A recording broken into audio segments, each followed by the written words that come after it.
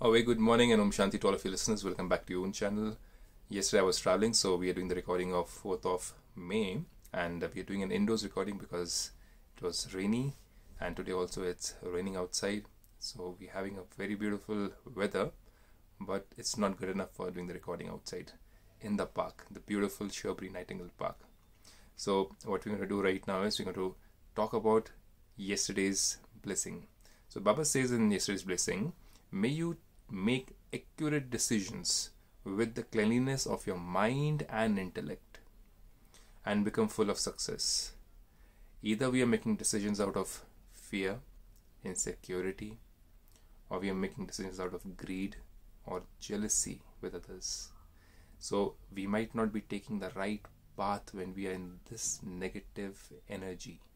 And when we are in this negative energy area, the area or the place where we want to reach in our life doesn't come about or doesn't come around, and we feel lonely or we feel empty.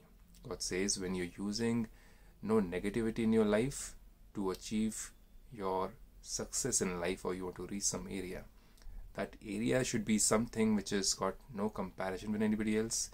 It should not be something where you are jealous about somebody, that's why you want to do the same thing and show it to the world that you're better than that person, because then you're not following your own path. So God says you can achieve success in any task when your intellect makes the right decision. Intellect is like a weighing scale.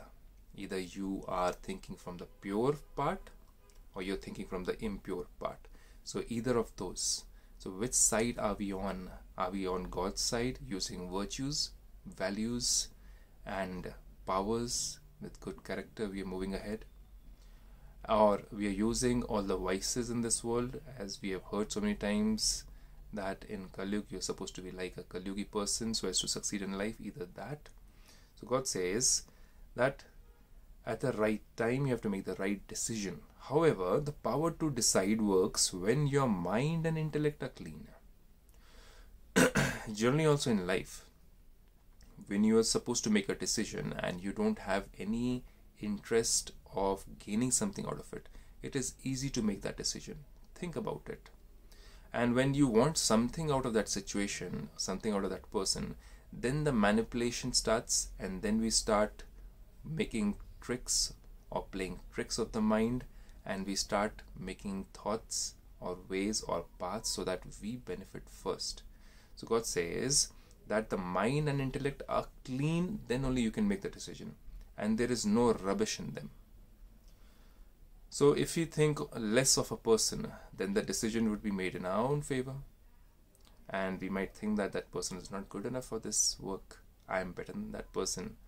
So ego can come in that decision, and the work which is supposed to be done with that person's qualities and virtues would have been successful, but because of jealousy, because of thinking that I'm better than that person, because of the ego, we come in between God's work, or we even come in between our own progress.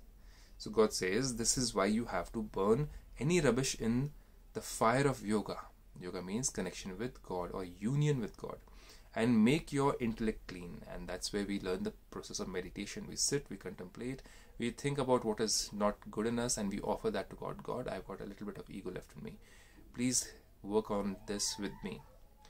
And God says any type of weakness is rubbish. The slightest waste thought is also rubbish. Like, how will it happen? How will that person do it? Is it even possible? Why? When and how? All these things lead to waste thoughts. When this rubbish is destroyed, you can then remain carefree. Then, because of having a clean intellect, you will achieve success in every task. So every task can be made successful if this rubbish is removed, and we can become carefree.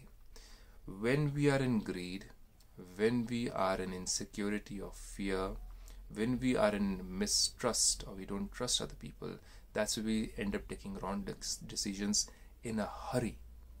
And when we are making wrong decisions in a hurry, we are not in alignment with our own path or what we souls have come to do on this earth.